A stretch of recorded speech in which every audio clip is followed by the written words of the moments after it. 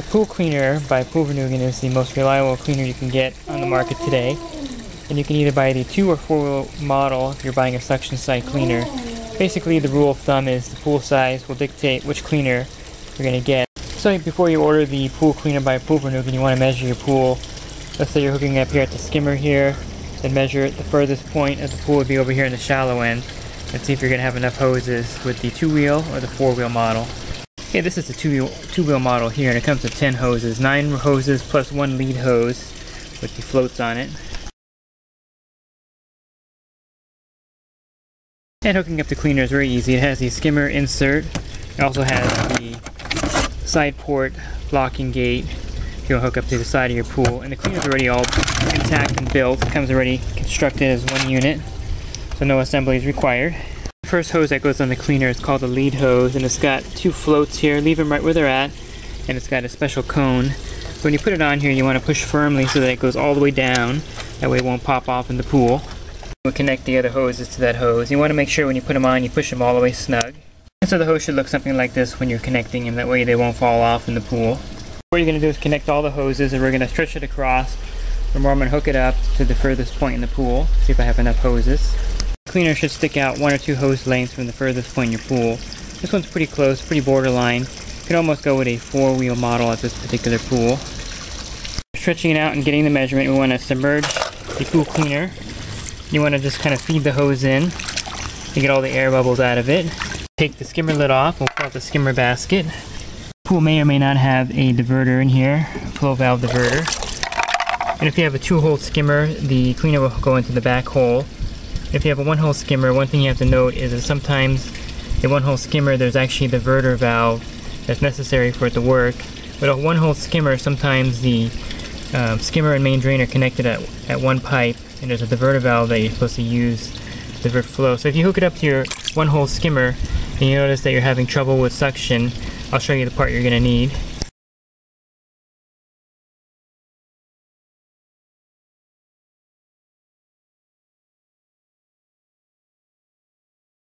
Turn this open and shut to make the adjustment on the suction. You're using the skimmer attachment. Using the side port, you would just use your side port valve. Okay, so we'll go ahead and stick this in here. You want to feed the hose through the skimmer over the weir gate and into here, and we'll attach the cleaner. You want to push firmly so it stays in.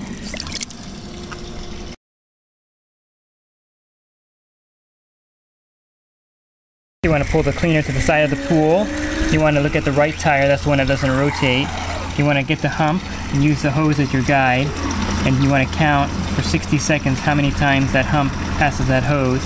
That'll give you your wheel RPMs. And you want the cleaner to be within 11 to 13 RPMs. RPMs are too low, the cleaner won't get full coverage of the pool. It may not get up the hump from the deep end to the shallow end. That's why the RPMs are critical. If you have too many RPMs, the cleaner may come out of the pool and breach the surface. RPMs, the cleaner may actually...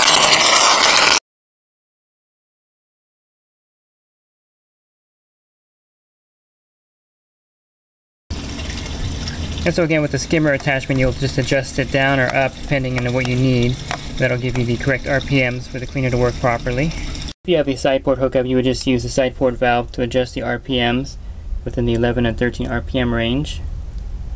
Connected to your side port, you would simply thread that in your side port, and then you would lock it onto the hose right here with this clip.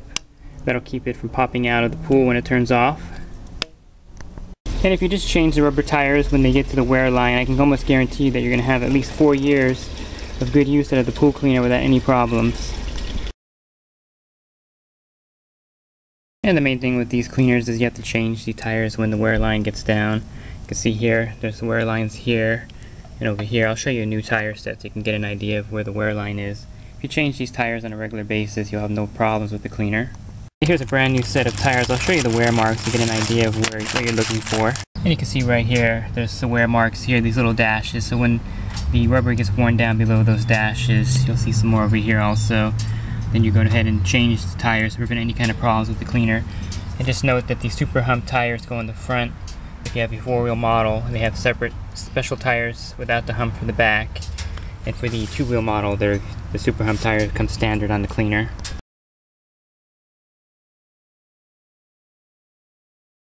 You may find your cleaner not moving in your pool at all when the system is running, and what could cause that is a suction leak by the equipment.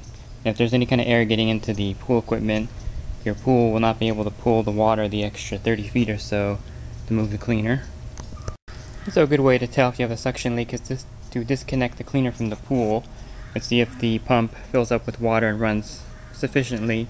And if you plug the cleaner back in and you lose your suction again, then you know you probably have a suction leak by the equipment. And I detail this in other videos, but also make sure you don't have a suction leak either at the O-ring here in the lid or here at the discharge or intake or at the unions.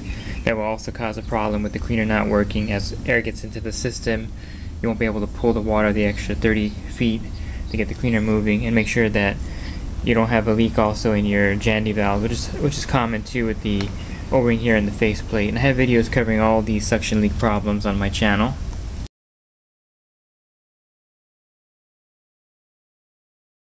Make sure when you turn on your equipment with the cleaner hooked up that the water fills up the pump completely like this.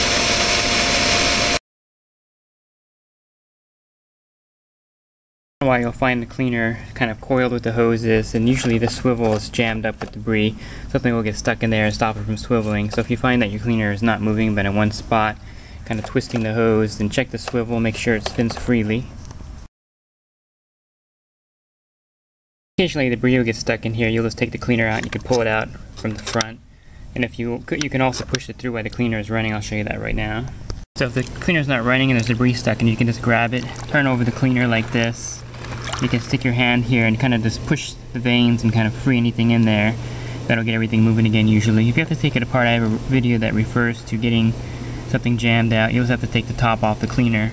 And you can refer to that video if you can't get the debris out from the bottom.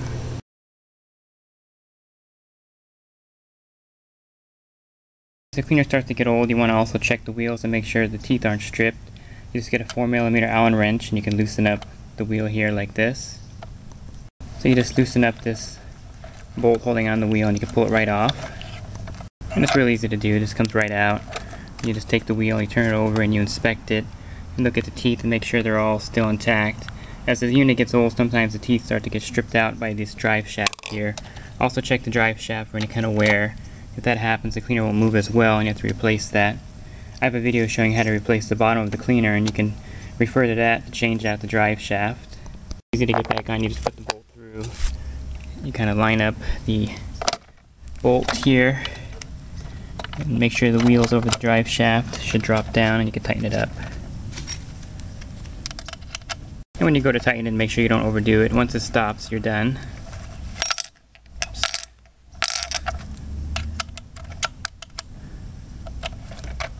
There you go. Here's a wheel that has some wear on the inside of the teeth. You can see it right here, kind of worn down there. And the left part of the cleaner, the drive shaft, will use the bottom plastic teeth, and then the other side of the cleaner, the right side, uses the top. So you may be able to rotate the tires to prevent that from happening. If you can't get the tire right away, go ahead and just rotate them, change the left with the right, and that may solve the problem. Also check your pump basket to make sure it's not full of debris. If that's clogged up, the cleaner won't be moving. And also make sure your filter's not excessively dirty. If your filter's really dirty, the pool cleaner won't move in your pool efficiently, so make sure your filter is cleaned on a regular basis. Another problem you might have with your cleaner is you may break these vanes off if you handle it incorrectly when you remove it from your pool during use. So be careful that when you take it out, to carefully store it somewhere where it's not going to be broken.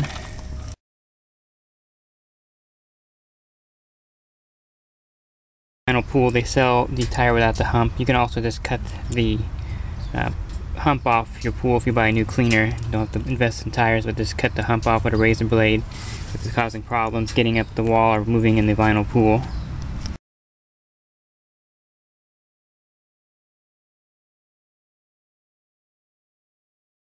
And so the super hump will keep you from getting stuck on any kind of main drain, anti-vortex. They also sell a super hump tire if you have an anti-vortex drain that's really sticking out.